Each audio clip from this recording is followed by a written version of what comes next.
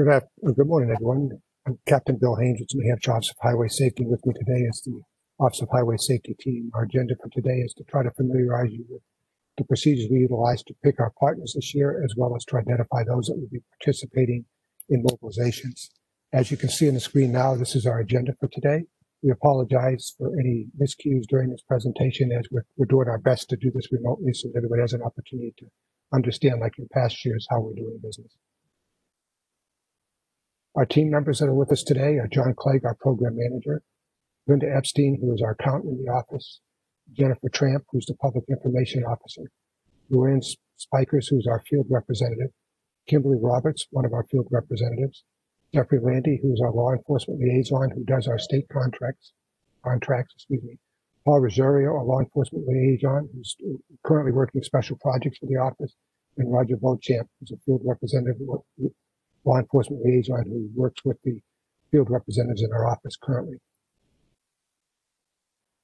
The problem identification process used by the New Hampshire Office of Highway Safety includes analysis of traffic safety data supplied by the New Hampshire Division of Motor Vehicles and vehicle miles traveled by community supplied by the Bureau of Planning and Community Assistance at the New Hampshire Department of Transportation. The data analysis that is conducted is utilized to determine eligibility for the augmentation funding in support of traffic safety to local law enforcement. This data-driven approach is to ensure that Office of Highway Safety meets NHTSA standards and is also at the forefront of combating the problems that we see in our roadways.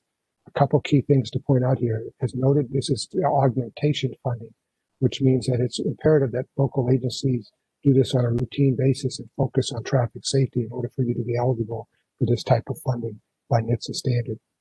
I also want to point out this is a data-driven approach, and as we've moved forward in the last couple of years, we've made it a focus of our efforts to ensure that we only employ those partners who provide a resource that enables us to reduce crashes and fatalities, as well as serious bodily injuries on our highway that's data supported as required by NHTSA.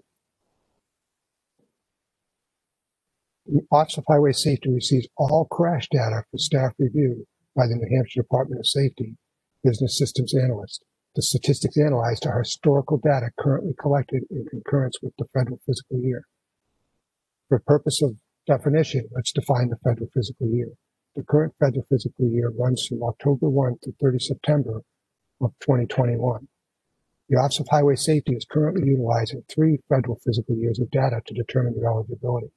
In federal fiscal year 2022, we will move that to be 4 years of collected data, and subsequently in federal fiscal years 2023, we'll be utilizing 5 years. Why 5 years? Well, 5 years is the average number of years that we utilize in our highway safety plan, as well as our highway safety improvement plan. We've worked very hard over the last few years with the DMV and others to get the data we need in order to go to a 5-year estimate and give you an average number of fatalities and serious bodily injury crashes combined with vehicle miles traveled to enable our ability to predict where those crashes would occur in the future. Some of the items that we utilize for the allocation formula includes the following. I won't bore you with reading all of this slide, but if you note it's total crashes, it's imperative that you submit your crashes in a timely manner. It's even more imperative that you endeavor to achieve the ability to report these electronically so we have real-time response in the future to what's going on in our roadways. We use average fatalities. Again, it's an average number. This year's an average of 3 years, and again, following this year will be an average of 4, and then ultimately will be an average of 5 years. Total serious bodily injuries. We use that total for serious bodily crashes and injuries in order to help us determine where we may need to find some augmentation funding in order to support communities in and around those communities who cannot participate. And on the far right, you'll see a number of other data points that we utilize to help us make our decisions. Eligibility of funding in support of local law enforcement partners is determined utilizing a statistically supported points-based system. Once the eligible points have been determined, the commander and program manager of the Office of Highway Safety, along with the accountant, determine the number of departments that can be funded to allow the most effective distribution of funds. The departments will be ranked from highest to lowest.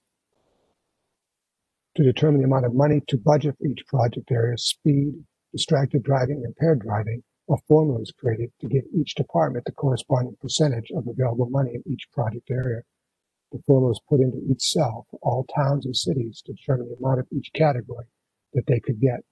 Before we move on, I'd like to get the opportunity for Luann to reach out and talk to you a little bit about how the point system was developed and more importantly, how the point system is spread out. Go ahead. Thank you, Captain Haynes. In order to determine the towns that would get funded, we created a scoring matrix. And the data categories we used were vehicle miles traveled, a 3-year average of fatalities, percent of serious bodily total injuries, and the percent of serious bodily crashes. In each of those categories, a town could earn 3, 5, or 7 points. And I'll give you an example using the 3-year average for fatalities. So if your town had a 3-year average of 1 to 2 fatalities, you received 3 points. If your town had a 3-year average of 3 to 4 fatalities, you received 5 points. And if your town had a 3-year average of 5 or higher fatalities, you received 7 points.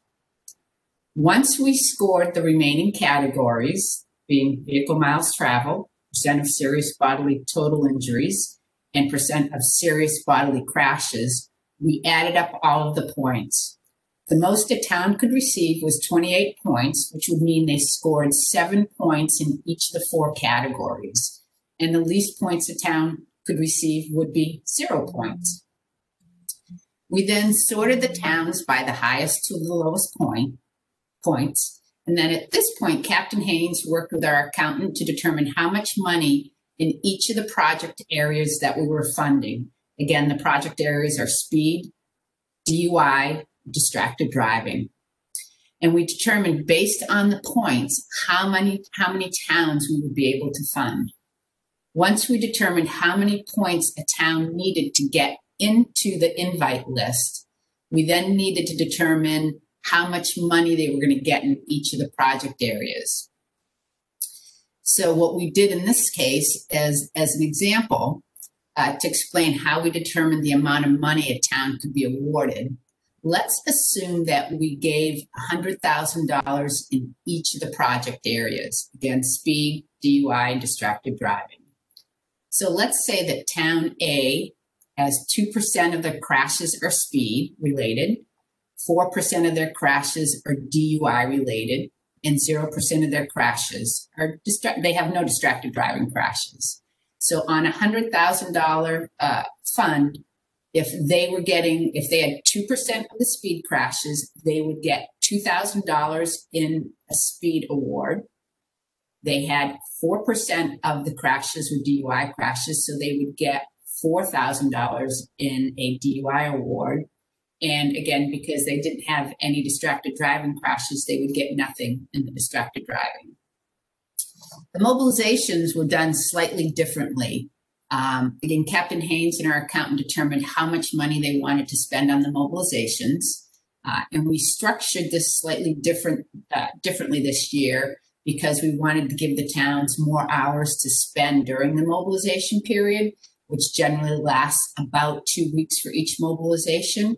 So this year we just awarded $850 for each of the 4 mobilizations. And we, in essence, just went down the spreadsheet, again, sorted by towns with the most points to the least points until the money was gone.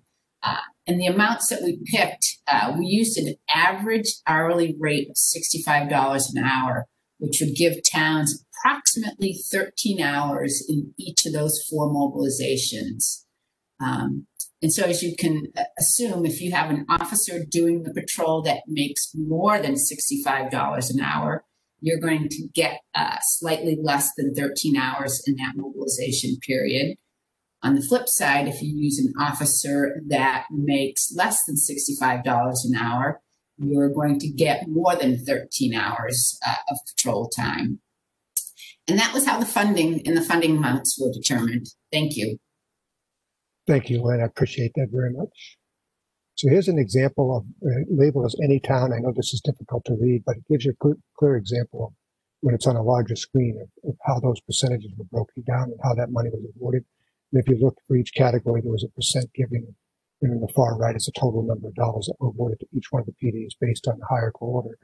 And as Lynn had said, as we went down and we ran out of money, we had to stop, and that took care of round 1 funding. So here's the typical Office of Highway Safety grant life cycle. I won't bore you with the details other than the fact to say, if you're curious as to how we do business, if you follow this, much like the loop that you see for use of force in local law enforcement and state police, you'll see that there's a hierarchical approach to how we do business and what happens after we do the actual awards. This is just here for your own edification to help you understand how things work. And this is routine year after year. It's based seasonally for the most part. We can pretty much predict where we're going and how fast we're getting there. Two types of products that were funded, as Lynn spoke about, is the ones that include STEP, which is what we used to refer to it as, which includes speed, impaired driving, distracted driving. And again, we talked a little bit about the 5 national mobilizations. The 2 drive sober, get pulled over, 1 you text, you drive, you text, you pay, and 1 click or ticket, commonly known as the Join New Hampshire Click. These are the mobilizations that were awarded. Now, some departments who were awarded money, who were eligible for what we used to refer to as STEP, we mandatorily have to participate in mobilizations. Any department who chose not to participate in mobilizations lost the funding that they would have been eligible for, and that would have moved forward to round 2. So a department awarded 1 or more of the year-long projects, you are required and you shall participate in national mobilizations. And therefore, you're automatically awarded those hours that we spoke about previously. Once we fulfilled those mobilizations, we move forward to the bottom of the list and started awarding mobilizations based strategically on those towns and cities where we may have to augment as a result of a town or city withdrawing from STEP, and we want to make sure we have some type of visibility there, and or, as you fell, point based on the system itself. We are this year transitioning from Operation Safe Commute to an evidence-based high visibility enforcement strategy, as we spoke about. Operation Safe Commute was not as effective using the local towns and municipalities based on our roadways.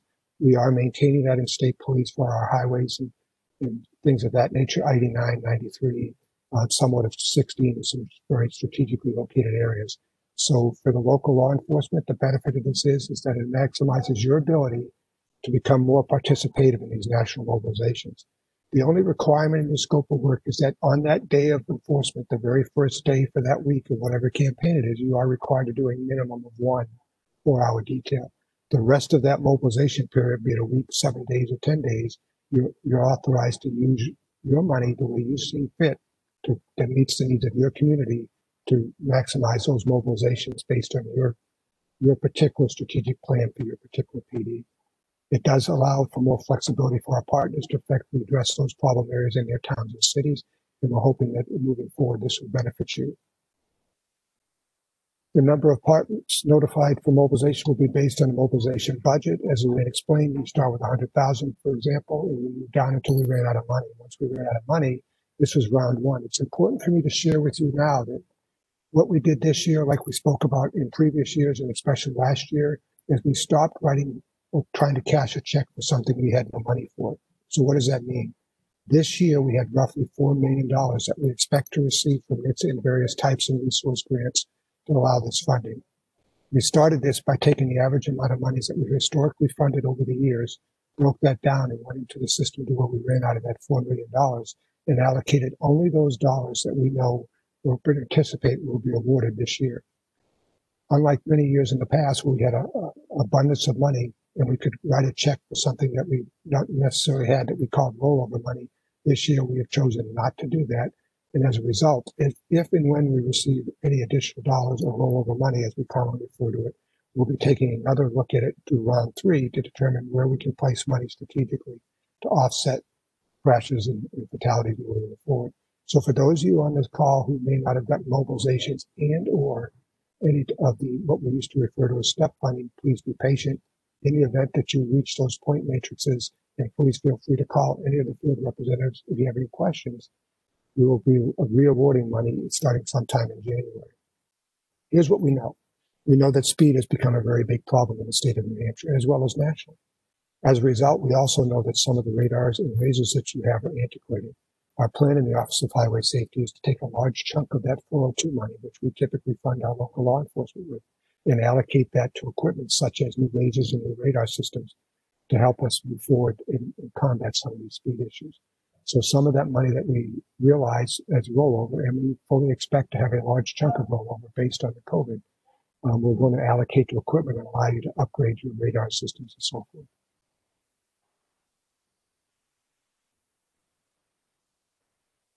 Once these grant applications are developed, which we're in the process of doing now, we're going to send these out. We've already had initial communications with you via our current actual application process and ask whether you could participate. Please look forward in the very near future to see your contracts coming out.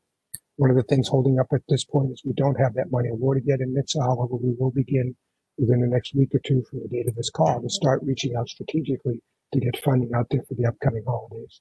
We apologize up front for those we may not get a grant application to. It's not because we don't want you to participate. It's simply because the funding hasn't been awarded yet, and we need to make sure that we move forward very slowly. Points of contact for grant agreements, specific questions on these are listed here on this slide. Please feel free to contact anybody on this slide.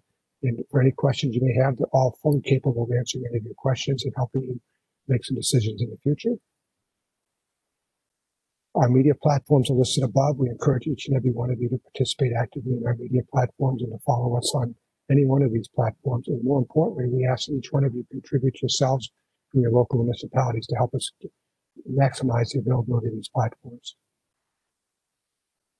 Obviously, the most encouraging thought here is our partnerships save lives. Without you, we wouldn't be able to do what we do, and without you, we're not going to be able to continue to reduce crashes.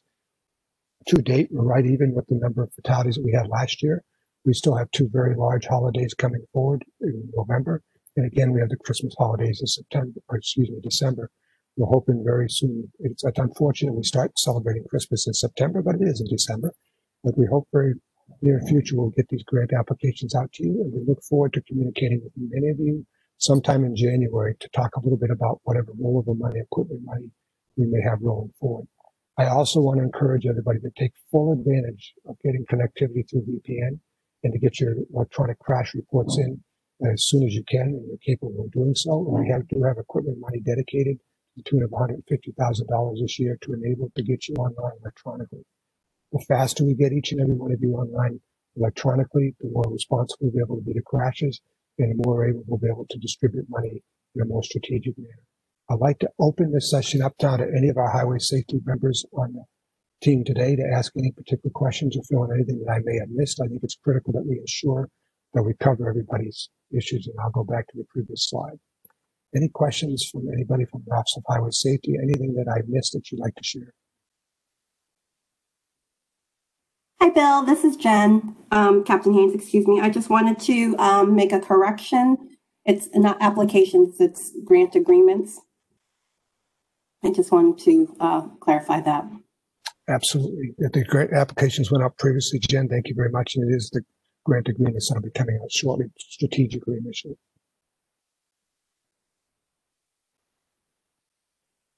Any other questions or comments for the group?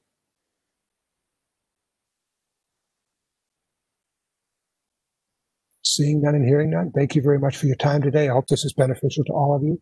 If you have any questions whatsoever, please feel free to reach out to us. Although we're all operating virtually at this point in time, I'm always available at the Emergency Operations Center on a day-to-day basis for any questions you may have. And more importantly, every one of the members of the Highway Safety are out there working very hard, via in the office or remotely, to meet your needs and to move forward with trying to reduce crashes, save lives, and actually save injuries. Thank you very much for your time. Have a great day.